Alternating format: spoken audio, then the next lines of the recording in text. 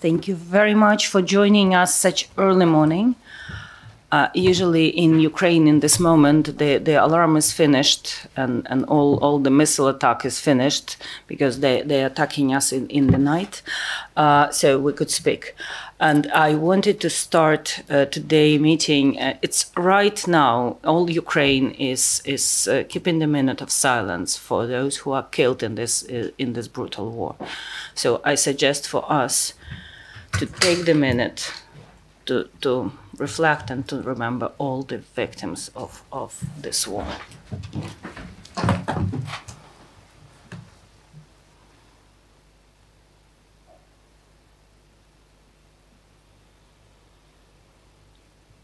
Thank you. I'm Hanna Dovbakh, Eurasian Harm Reduction Association. I'm very, very happy to facilitate this meeting and happy for you to come. Thank you very much for this support and for all tremendous support your countries, your citizens, everybody providing to Ukraine and to Ukrainian refugees. Today we will speak about the response of Ministry of Health, response of a civil society community, and I have absolutely tremendous panel to present this response, which we all gave during this year of the full-scale war. So the first from the very beginning, I will give a floor to our absolutely heroic Ministry of Health, who developed the response from the first minutes of the full-scale invasion of Russia in Ukraine. So I'm presenting Anna Shemet, Ministry of Health of Ukraine, the representative of ministry, with her presentation. Good morning, colleague. And I want to start our presentation. Elisa, please, next slide. Before dawn of 24 February 2022, Russia launched a full-scale invasion across Ukraine using land, sea, and air. By sunset, Russian special forces and airborne soldiers had seized the nuclear site of Chernobyl after a bloody battle, and were advancing into the outskirts of the Ukrainian capital, Kyiv. Ukraine is standing and is successfully fighting against as an enemy. Intense battles and happening in a lot of cities and regions of our country. We, however, now know that are protecting our native land, our relatives, and the future of our children. Elisa, please, next slide. Ukraine has been resisting a full-scale invasion by the Russian Federation for more than a year now. During this time, the enemy completely revealed his face and showed that he is ready to destroy absolutely everything that can fall into the crosshair of his weapons, even if these are patients of healthcare facilities and hospitals themselves. More than 22 million of people were forced to leave their homes. There were 8 million of refugees from Ukraine across Europe as of 27 February 2023. Elisa, please, next slide.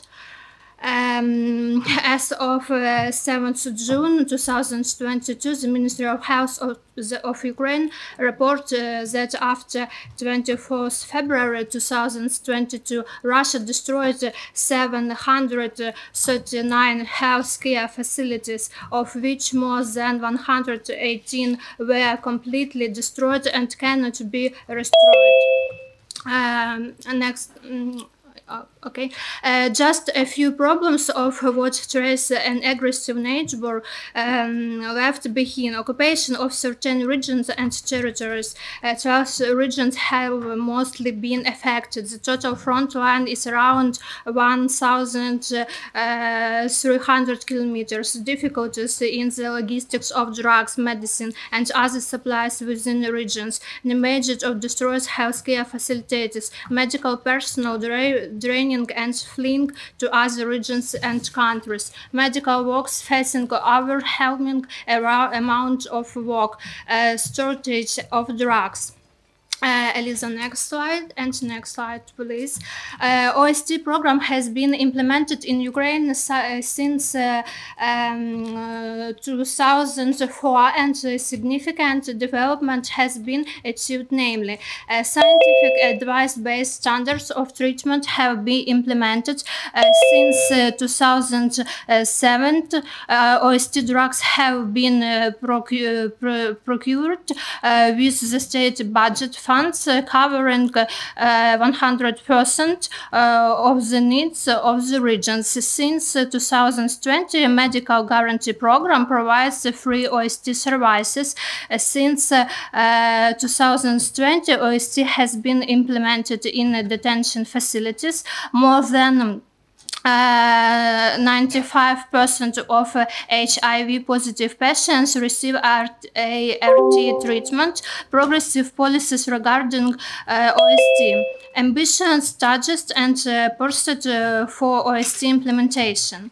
Effective intersectoral cooperation on OST issues has been established. The list of service providers has been expanding. Treatment can be provided by any trained doctor. A number of training courses has been risen. Large-scale prescription of OST drugs for self-administration more than 90%. Next slide. Yes. Okay. The organization of OST service has always been a complex process due to a number of reasons. In particular, the fact that patients have to take drugs daily and the drugs fall under the category of strictly accountable. There are individual and complex regulations regarding their storage, dispensing, and transportation. As a result of military aggression, some healthcare facilities were destroyed. Since February 24, data has been received that in the result of military action, 16 health care facilitating providing OST services has been damaged. The total number of patients, public health care facilities who dropped out of the OST program in 2022 is 6,666,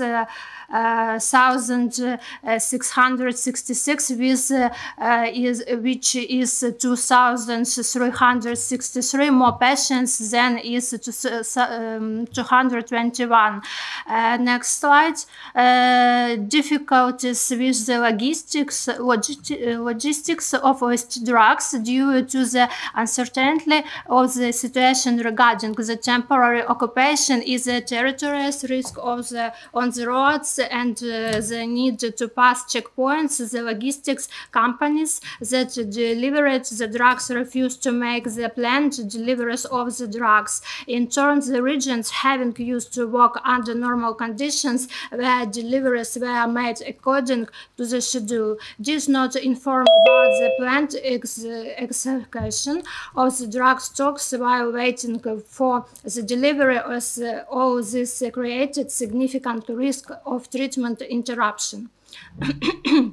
Since 2017, the OST drugs were procured with the state budget funds.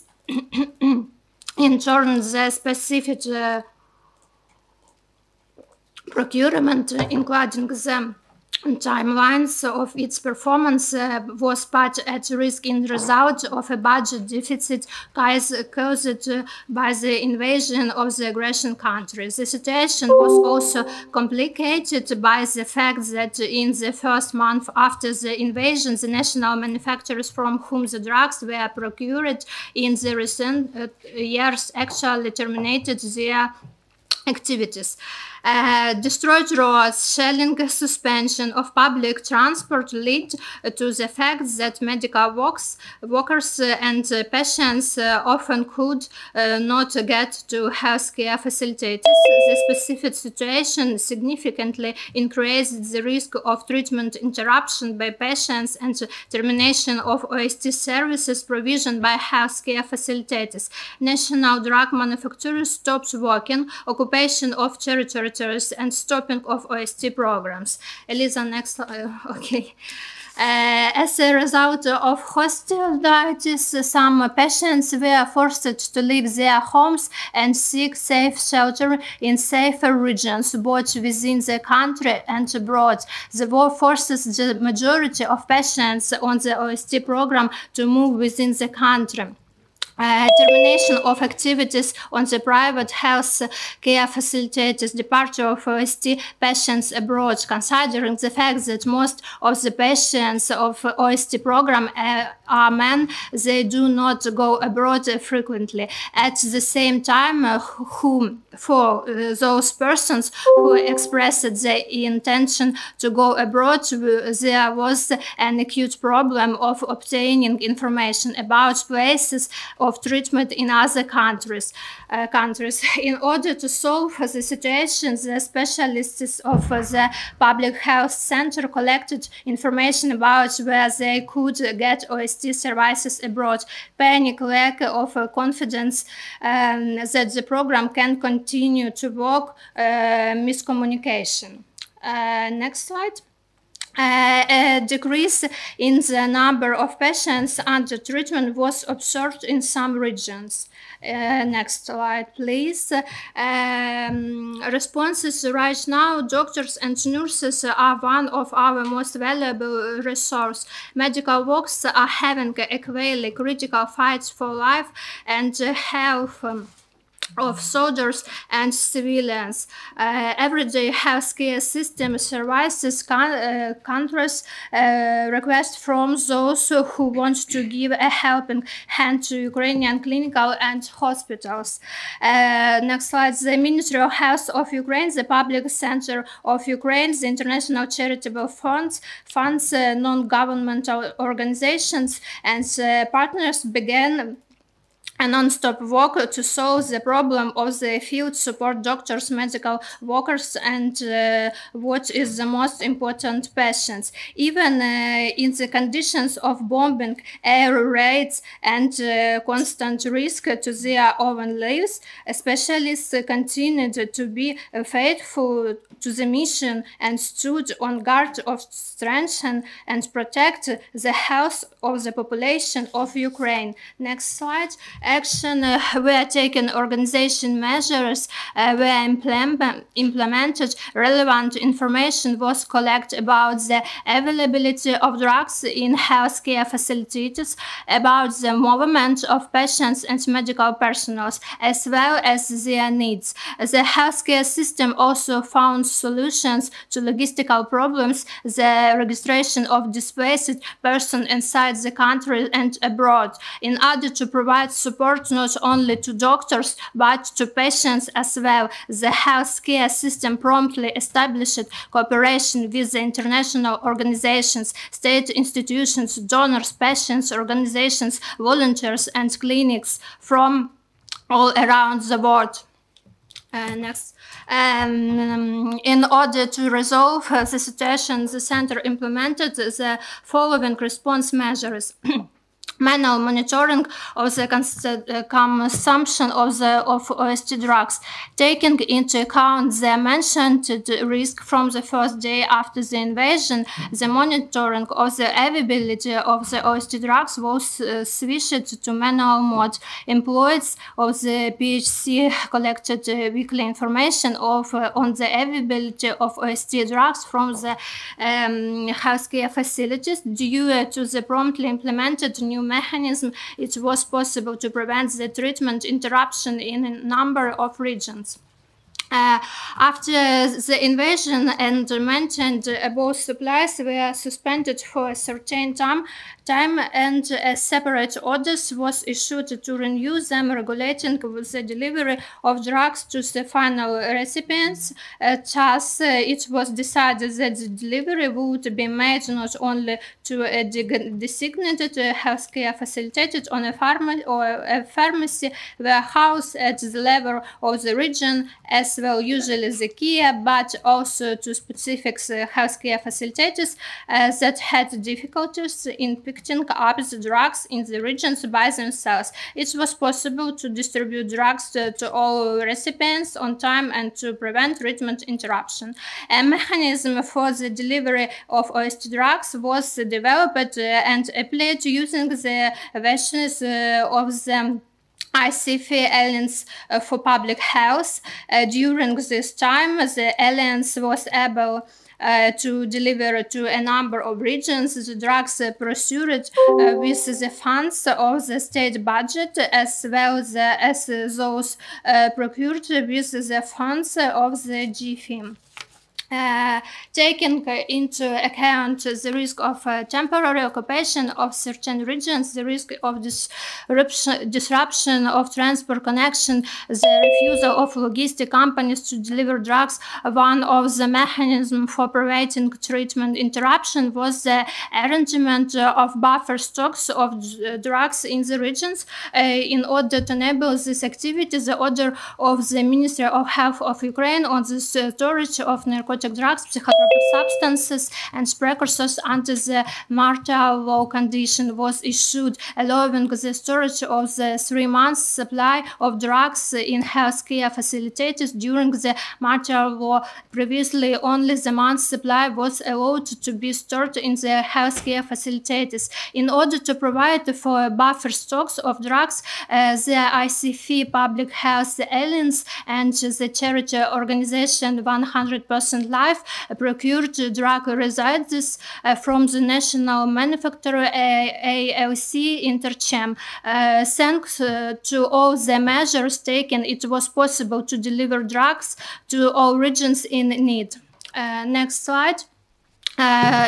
In order to enable the procurement of the drugs, the PHC provided for prompt procurement of drug residues from the national manufacturers, negotiation with the international agencies, and agreed procurement of OST drugs with the funds of international projects. The city of manufacturers ready to supply the drug for Ukraine.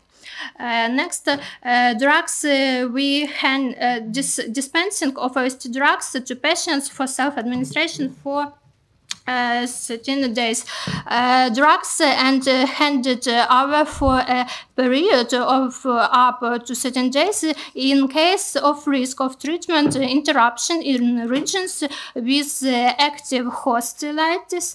Before the introduction of the martial law, it was allowed to hand over OST drugs for self-administration for a period of up days.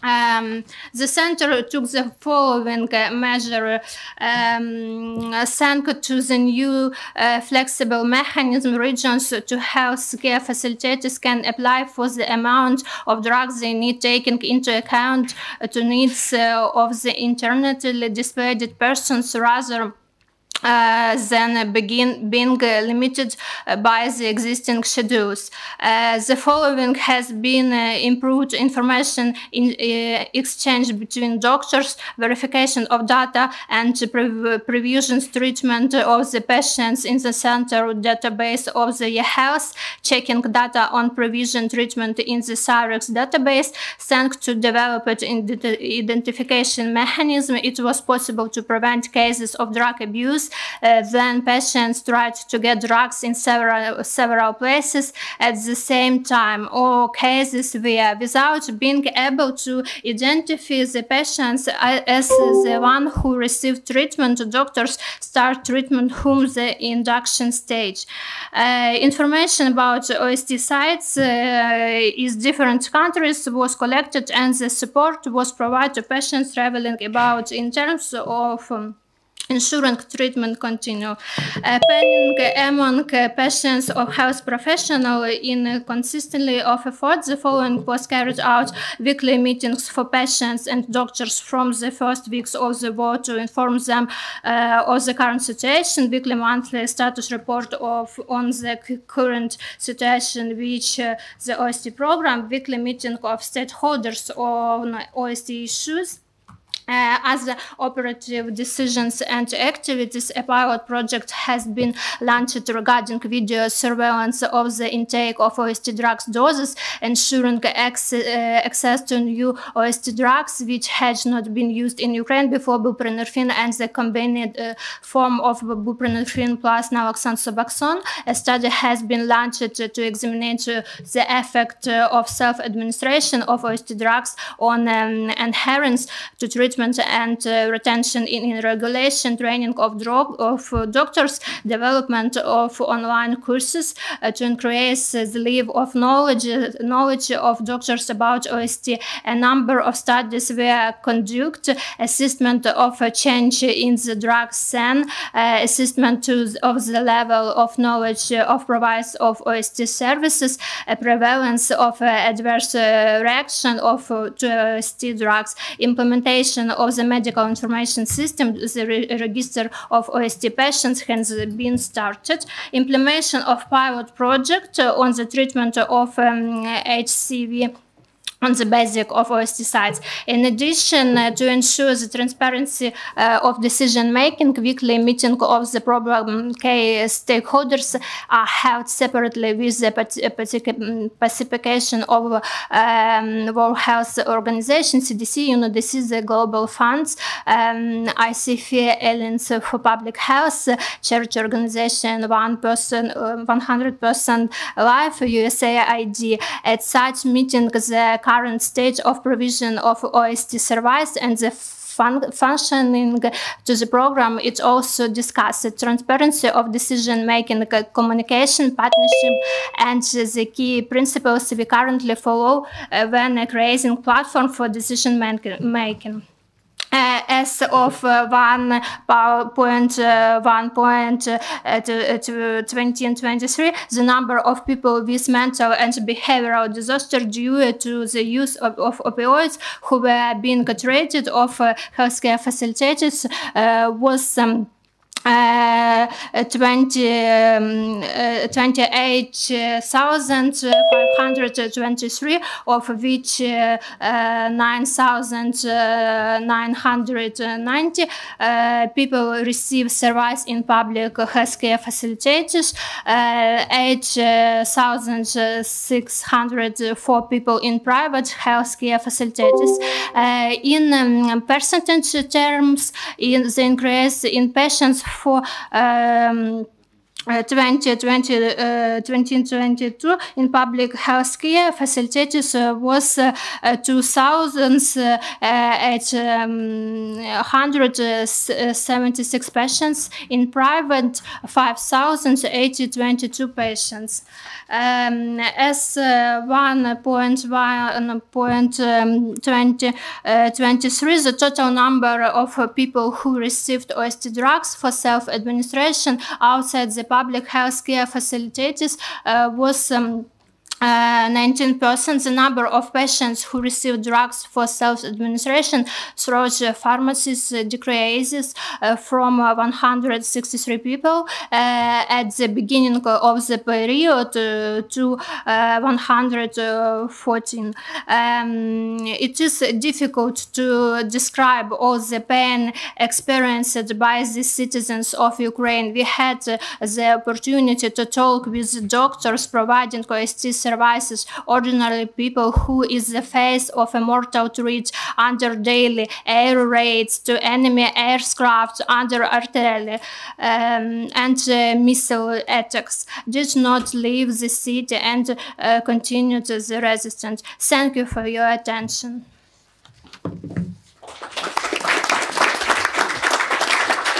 you very much, Anna. And I need to say that that's absolutely unprecedented work which Ministry of Health and Central Public Health and all our doctor, nurses, civil society organization together did. And I need to say that from the very first minutes of the war, this commitment to support people who use drugs and their essential treatment, OST treatment, and you've heard about research, innovations in this time. So not only to fulfill the commitment to harm reduction, to support civil society, to support services, but also to innovate, to change the system, to make it more efficient. Absolutely unprecedented response, and thank you for this example.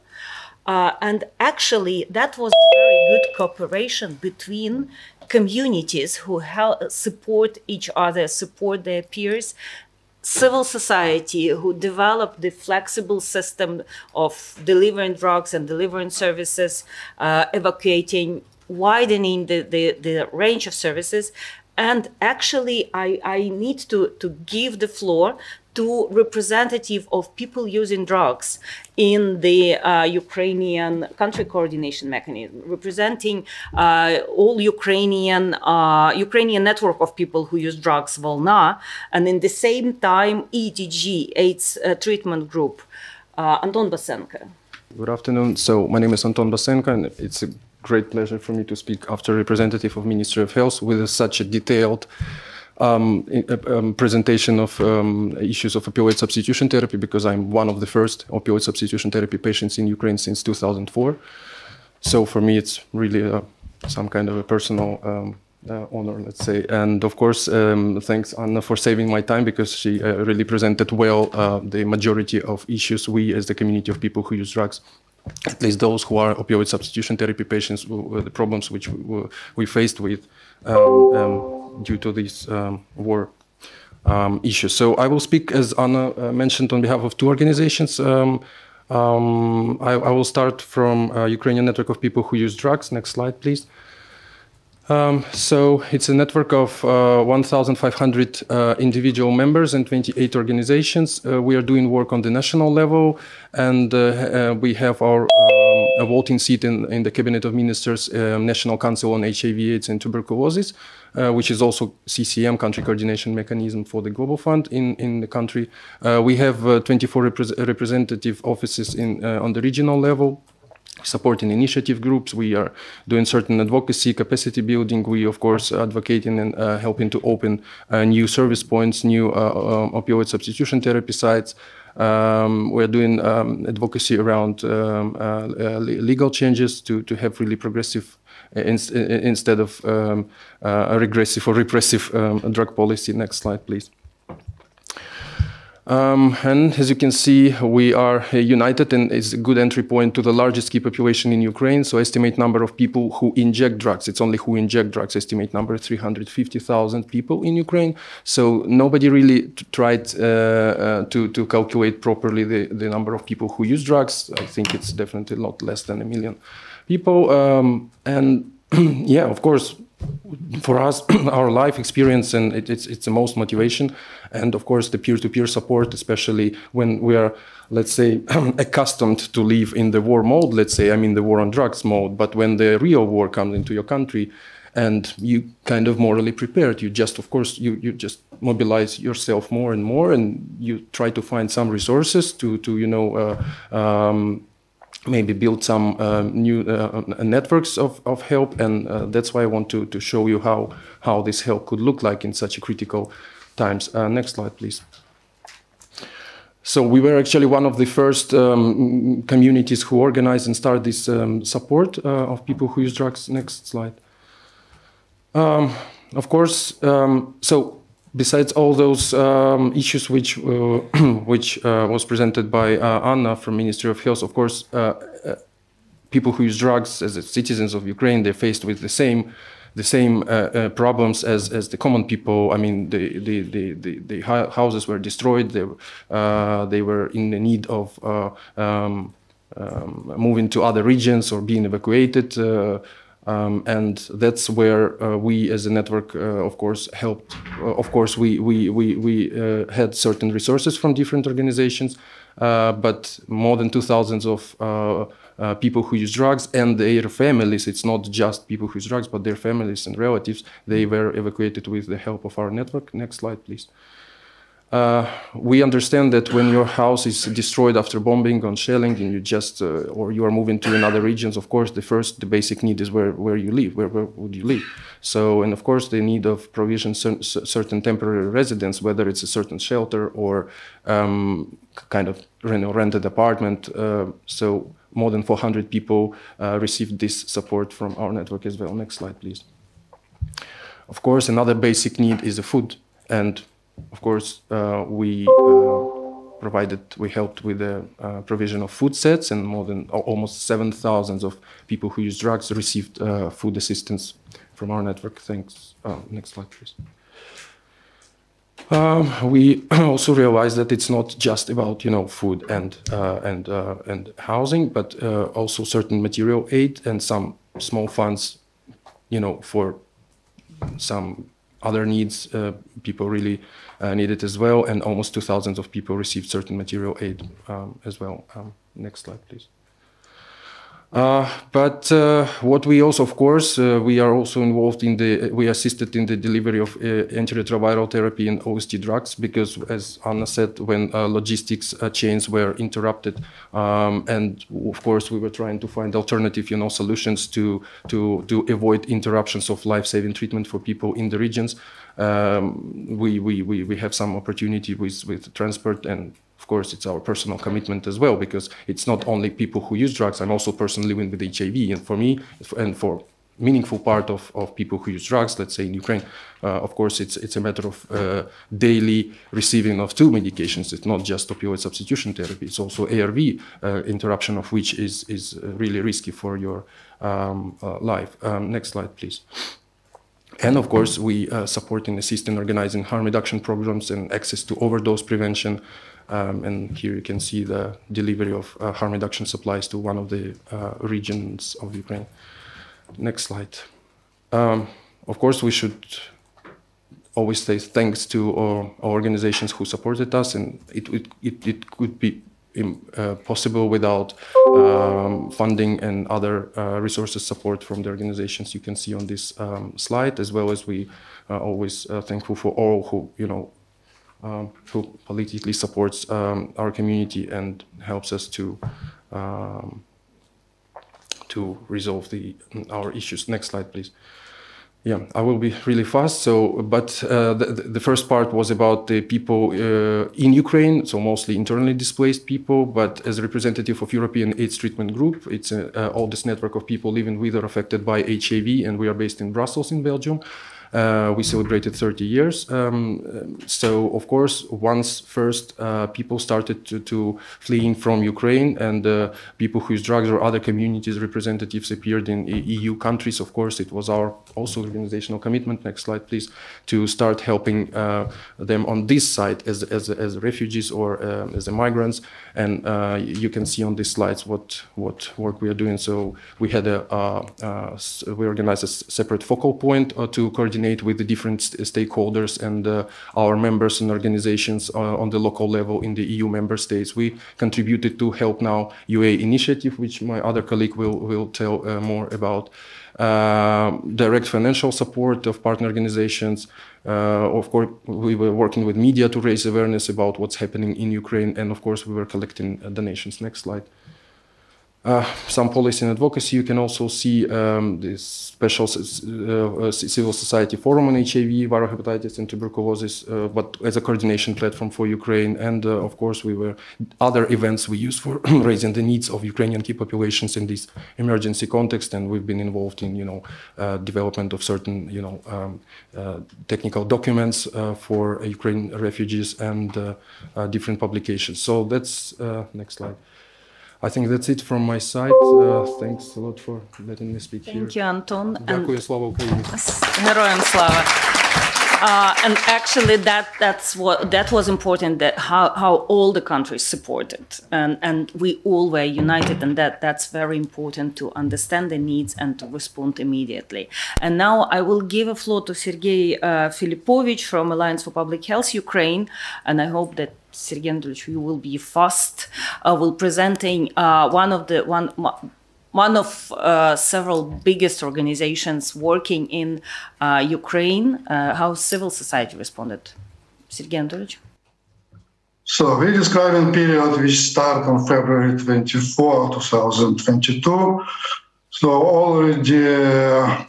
already colleagues mentioned that it's create a big challenges to all Ukraine, the whole citizens, for health care system. Also many buildings were destroyed, the territory occupied, and people need to flee or inside the country or outside the country. So it's about 2 weeks after war started, and you see already near 2 million of refugees in neighboring country, and then it's up to 8,000 refugees and additional 7 million internally displaced people. And many healthcare facilities were destroyed or damaged. So all these factors create many challenges for harm reduction program, for substitution therapy, which colleagues from Public Health Center already described, and how we manage these issues. It's also many of innovation, like transportation, logistic of drugs using alliance vans, mobile ambulance vans, and other. But starting from 1st of March 2022, we developed this services, because we start Help Now. I mean, we start from chatbot, and then developed services which include chatbot and online case management, online medical consultation. Also, we create hubs in Poland and Germany where the biggest number of refugees were allocated. Web resources, and Anton mentioned, I want to mention many international partners and national also, which without their help it will be difficult to organize services in such short time. We put together all information in neighboring country where it's possible to get IRT, OST, other services. But I want to mention again that in the beginning, first 2 weeks, we mainly, or 50%, oriented on requests in Ukraine, because people in Kiev and us in Kharkiv also ask what shall they do, where they can obtain services, drugs, which site functioning, which site not functioning. So and we provide also this information and contact our colleagues in Public Health Center also to provide information, navigate patient, and organize possibility for them to receive necessary treatment and services. So we describe challenges which, particularly in OST area, our people face in countries, German, others. I don't want to describe the in detail, but it's different system, and we use our colleagues, our partners organization in these countries, also colleagues who have been in these countries to help our clients to get this treatment. Because only information on site was not enough. So, and sometimes they need social support. They sometimes, or frequently even, they asked for translation. So, and we also support them with this. In service delivery for us in Ukraine, also many things happened. Particularly new priorities for patient appears, like humanitarian needs, food, shelters, and we also, like our partner organization, work on this. So Alliance supported 33 shelters during 1 year. In January, just opened a new one in hostel format, and we plan to open. So I want to mention international support and international communication. We share the experience of civil society in Ukraine. We describe how civil society react and faced this crisis, and also we have received support from Regional Drug Policy Commission. This commission due media briefing also bring attention to the war in Ukraine and the challenges health system faced in this time. About OST, we actually had from each presentation, but again, it was in March 2022 decrease of number of patients due to occupied territory, due to some patient migrated or go to other sites, but after all, we even managed to increase during the year number of patients. So it's public health sectors, and also we need to add those who receive treatment from private. So actually figures already presented, have been presented. In conclusion, so it's clear that the community-based service is proven the effectiveness to sustain a response during the war, managed to provide immediate response to urgent needs and challenges, provide quick and life-saving services. Also, civil society organization organize evacuation from the war zones, first need services provided. And it is important lessons, the story with the discontinuation of the life-saving services, like it was in Crimea and occupied Donbass areas of Ukraine in 2014, repeat again. The newly occupied territories saw an immediate termination of all harm reduction services and life-saving treatment for people who live with HIV and for people with drug dependency. So history repeated. Thank you. Thank you, Sergei, and thank you to your team for this resilience and for this support.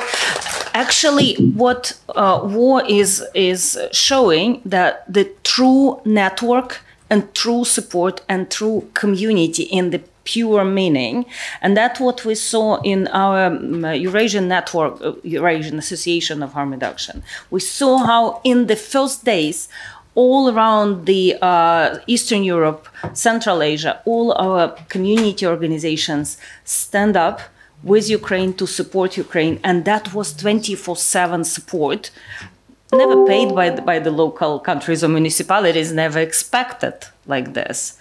And we are grateful to Polish colleague, Moldova, Lithuania, Estonia, Latvia, everybody were mobilized. And from our partners, Poland became the first stop and first location for millions of Ukrainians. And I will give the floor to Magdalena Bartnik from Precursor Foundation for Social Policy from Poland to share the story of this support and solidarity.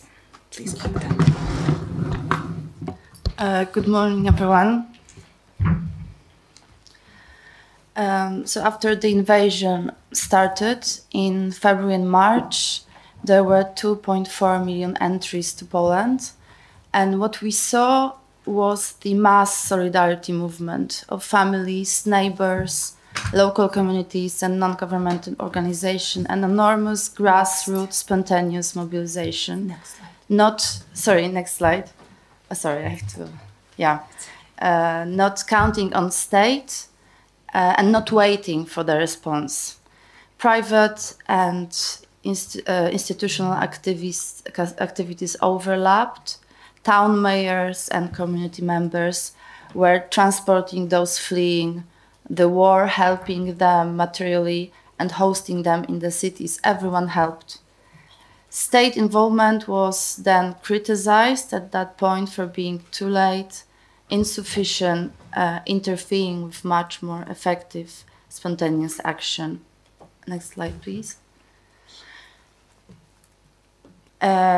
March 12, the Act on Assistance to Citizens of Ukraine was signed, giving access to social benefits, public health care, education, and labor market. According to European Union Agency for Fundamental Rights survey from published this year, among very important data, we need to underline that health conditions of refugees residing in Poland are alarming. 20% assess it as bad, 44% as average. The most common barriers to getting medical care is lack of knowledge of language and not understanding the functioning of medical system. As of March 6, there were more than 1.5 million people registered for temporary protection in Poland, 85% women and children, and 15% men. Next, please.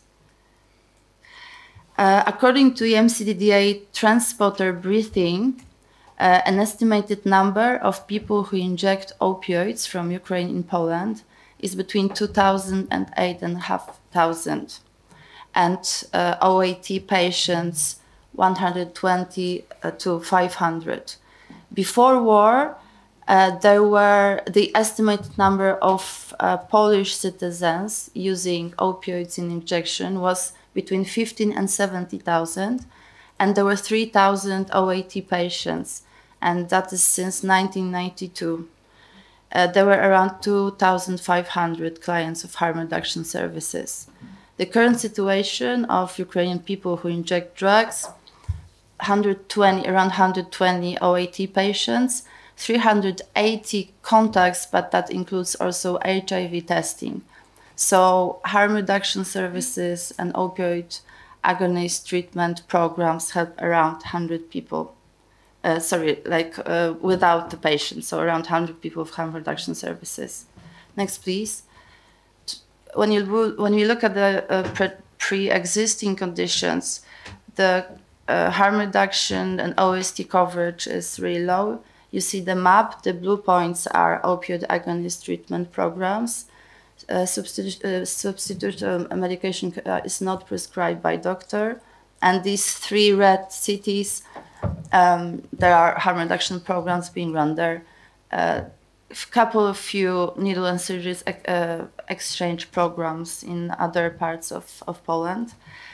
OAT and HIV clinics are in urban settings. OST is a high threshold programs with sobriety regime.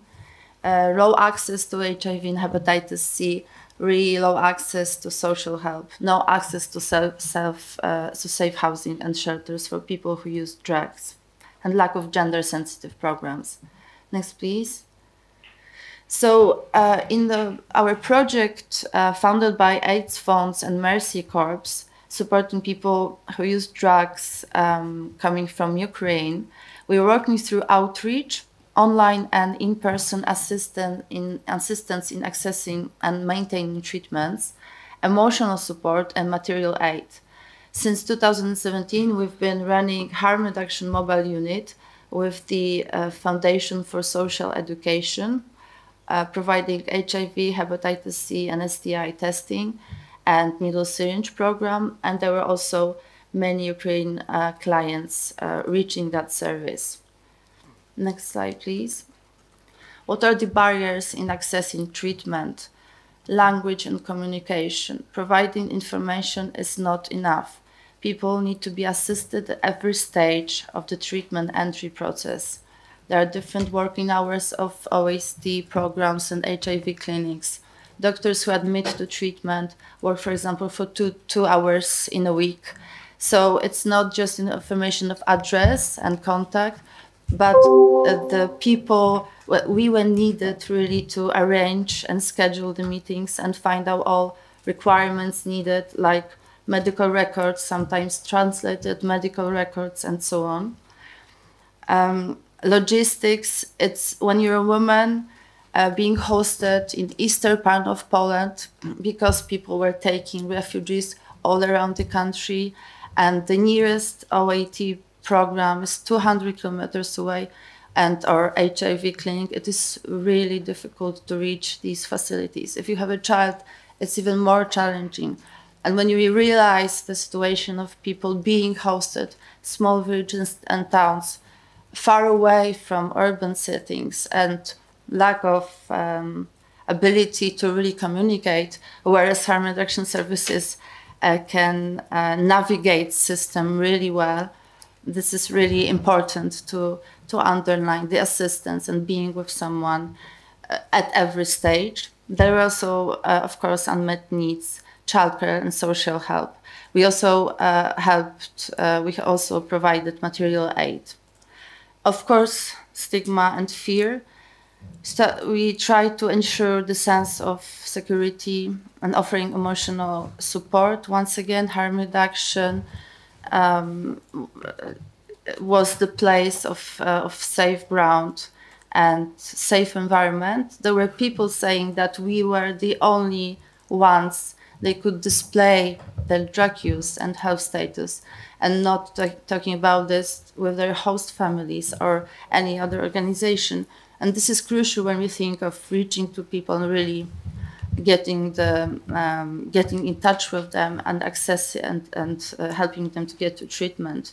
The barriers and challenging in providing access to treatment, administrative issues.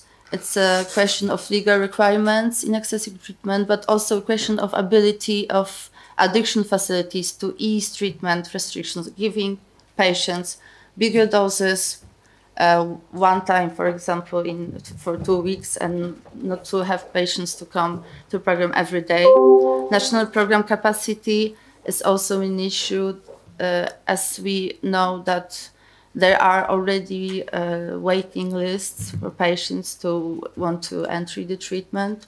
Lack of psychosocial support, safe housing, social assistance, and employment within the programs, and lack of female-sensitive approach. We also have to take into account people on move and the continuity of care. Barriers in accessing harm reduction services, not knowing about services, not a new environment, different needs, and of course stigma, but the challenges connected with harsh drug law and a lack of life-saving medications. We do not have naloxone available in Poland, and people do ask for it. Methadone is in liquid form, and it's really, it impacts people and increases risk when it's injected. And people on the move and be in contact with them was also a challenge. So building relationship with the community based on peer work and trying to meet the needs, that was our main focus. Thank you. Thank you very much for this actually heroic, and what I need to say, this war and this disaster bring us to the real true meaning of harm reduction, which is solidarity, providing help, support, employment, food, place to shelter to stay, mental health. And unfortunately, this would be the systematic problem, and we are facing it as a systematic problem which catalyzes problems in harm reduction in European countries, in hosting countries, in Central Asia.